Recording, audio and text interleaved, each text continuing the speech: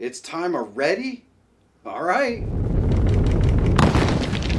Hello, my YouTube friends! One of the biggest barriers for entry into live streaming is how difficult the software can be to set up. But there is a new software out there that's built specifically to make it easy to set up and go live on any platform really quickly. Of course, I'm talking about Meld Studio. I'm gonna show you how to install it and get up and streaming in no time flat today. So you know what? Let's get to it! Now, Meld Studio is specifically designed so that it's easy to set up and go live. And there are links in the description down below so you can download it, check it out, and follow along with me. That is the best way to learn. And by the way, it's 100% totally free. So let's go ahead and install Meld Studio. Here's the Meld landing page, and it's pretty simple. You don't have to mess around with any of this, but it will tell you a little bit about what Meld Studio can do. We're just going to go ahead and click download right here, and it is for Windows or Mac OS. So we're going to go ahead and download it for Windows. What we're working on here puts it in your downloads folder. So we're just going to go ahead into our downloads folder here. And we've got the Meld beta installer right here. And all we have to do is double click on that. And here we go. So this is a little bit different than a lot of the things that you're probably used to running. It is not really a program, it's more like an app. So we're just gonna click launch when ready, and we're gonna put install in here, and it's gonna run through a bunch of checks, and then boom. It's gonna ask you if you wanted to access your camera. We obviously do. Wanna access your microphone? Obviously we do. And it has a little bit of a thing here that shows you a little bit more about it. So you just click next and click get started. And here we go. This is what you're gonna see. It automatically has a microphone down here. It is the default input. Generally speaking, I don't like stuff to load in that I don't know what it is. So I'm gonna go ahead and delete that track. And now we're ready to get started with Meld. Now using it isn't any more difficult than the install. Let me go ahead and show you how to set up a stream and use Meld Studio. So let me explain the layout and then we'll set up a simple stream. Layers are things that appear in streams, like cameras or microphones or video content or anything like that. So you can have multiple different scenes that have a lot of different layers. And you can change those scenes from one to another to give each thing that your audience sees a little bit of a different look. Over on this side we have outputs and the inspector.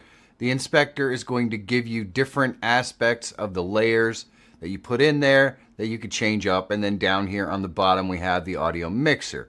So it is really simple. Of course, right here in the middle we have the big screen that's just going to be our preview window. So we're going to start out, we've got one called scene here. If we double click, we can rename this. So let's just call this just chatting, and we'll load a camera in here. So what we're going to do is click the plus right here, and we're going to go to a video device. And I like how this works. It just kind of puts it in there. We can make it whatever size or shape we want. All we have to do is drop this down and we can select the camera that we want.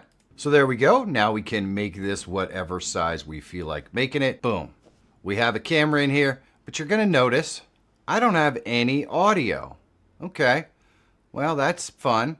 We're gonna go ahead and click the plus and it adds a track. And then what we're gonna do is go down here and we're gonna select a device. Boom. We'll put our Camlink Pro in there. It adds it in here. We're all set. Now if we wanted to check and see what our audio sounds like, we can go into Q here and monitor the audio.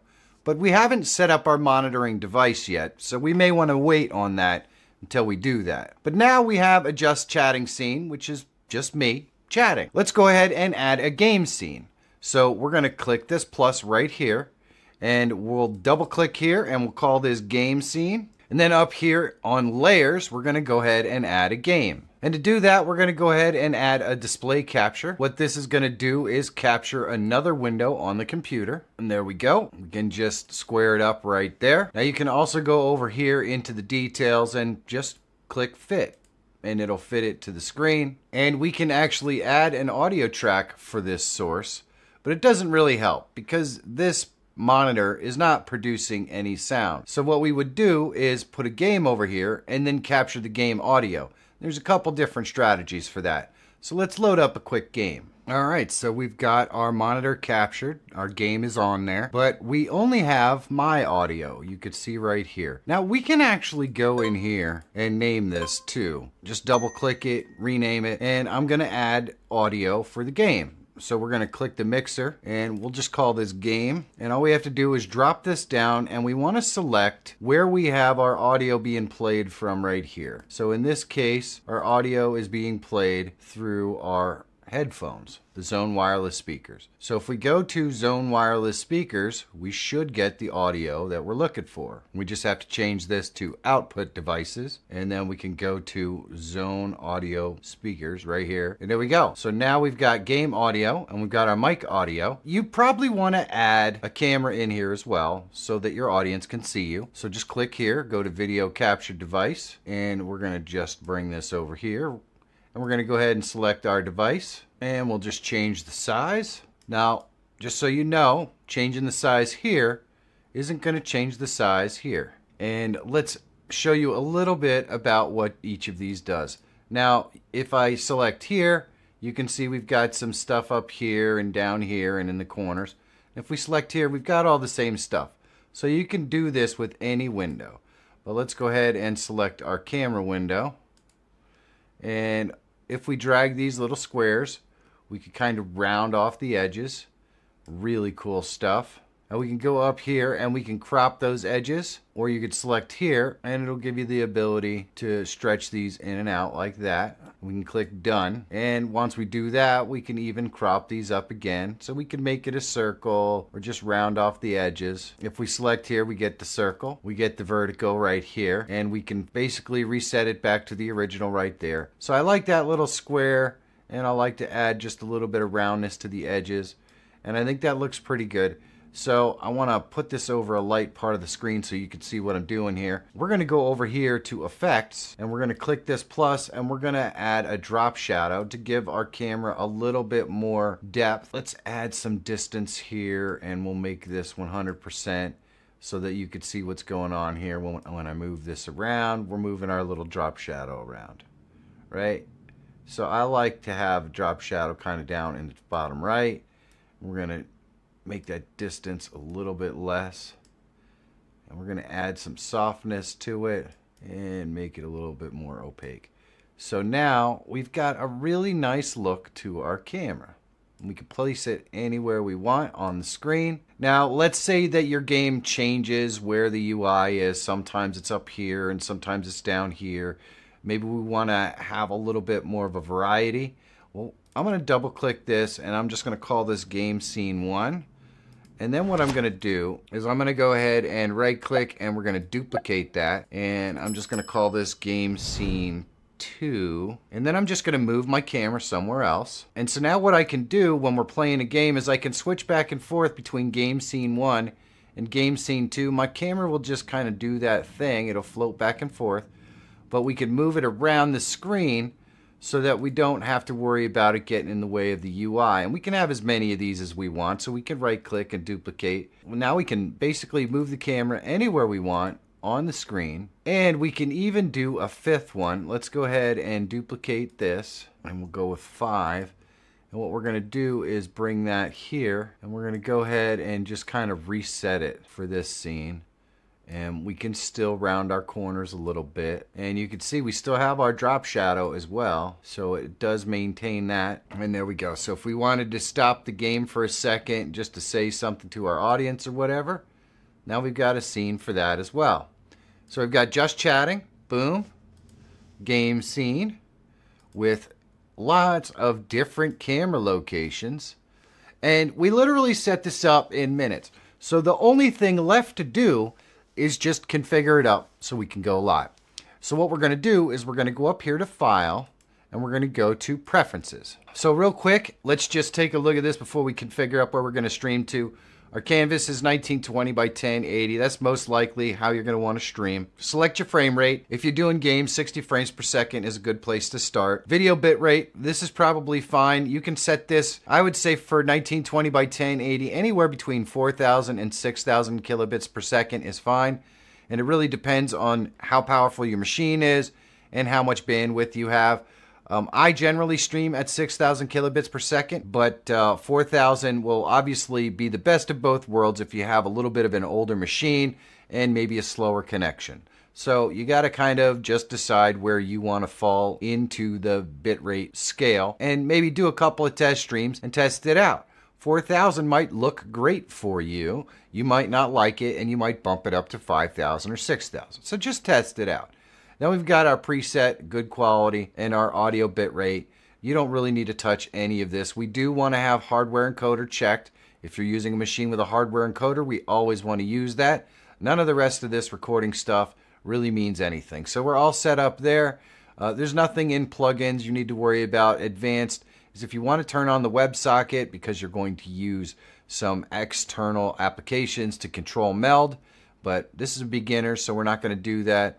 Audio stuff, not really anything to change here except for your output audio device, which in this case is Headphone Zone Wireless. This would be basically your monitoring device where you would be listening to this. And this is important because if you wanted to give your microphone a good check to see if you can hear it, once you have your output device set up, you could go down here and click Q and have a quick listen to your microphone. You can also do that with your game audio or any other audio sources you have in here.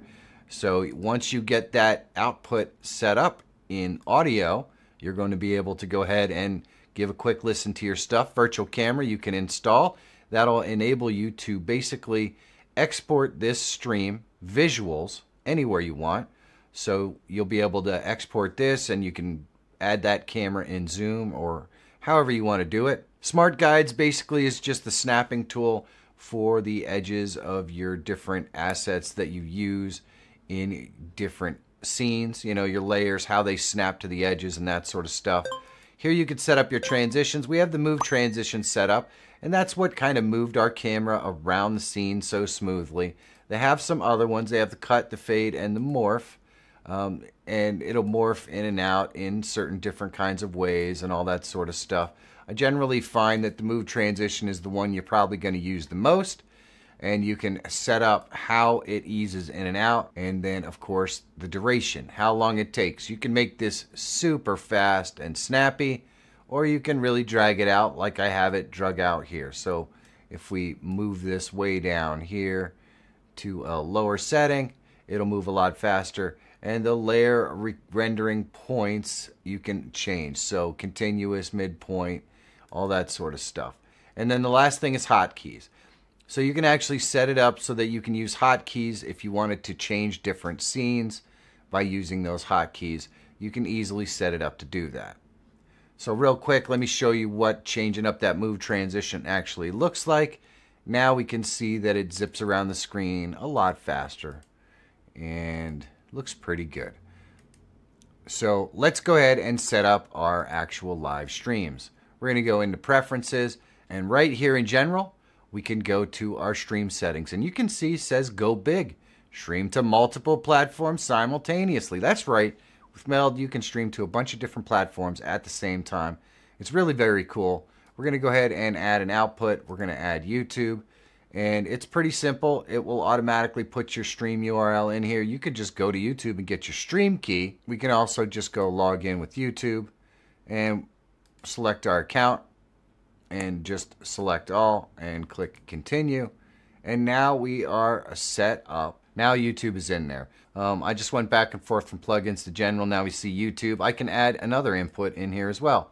We can go with Twitch. All we have to do is the same thing we just did. Go ahead and authorize the login, and then we can just exit out of here, go back into our Meld Studio, and we don't see it right away. We go out to plugins, we go to general, bada bang. Now we're streaming to YouTube and Twitch. So if we close this out and we click go live, we're going to be going live to those two locations. You can see it right there. Boom. We can turn on the outputs and off the outputs by doing this right here.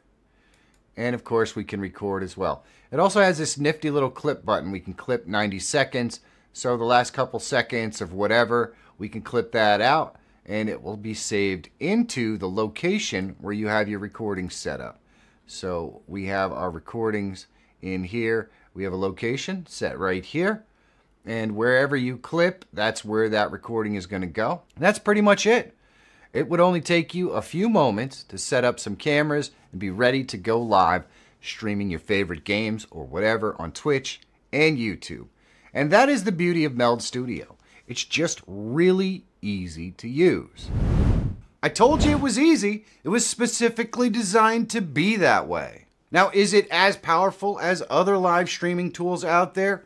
No, that's not what it's for. It's specifically designed so that you can be up and live streaming in no time flat to as many platforms as you want. And I think it accomplishes that very well. And now you know the basics and you can be up and live streaming in no time flat as well. But if there is something I missed, let me know about it down in the comments, because I want to make my videos as complete as possible. And if you want to see how Meld Studio stacks up against OBS, check this video out. And if you're always looking for tools, tips, and tricks that can help make you a better live streamer or YouTuber, subscribe to the channel. My name is Michael Feyrer Jr. Thank you so much for watching. Have a great day, and I'll see you in the next one.